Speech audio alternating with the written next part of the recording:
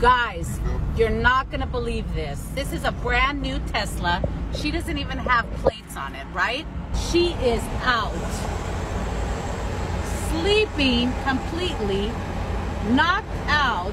The woman filming the video shows another woman in sunglasses, slouched and apparently asleep as the vehicle drove along a busy freeway. She says she followed the vehicle for 15 minutes, honking and trying to wake the woman before calling police. Tesla is under investigation over its autopilot system after dozens of crashes. That's the thing. It always surprises me. It's frightening to see, obviously, if you're driving, but it surprises me that drivers trust the technology enough to go to have that sleep. much faith in the system. Right.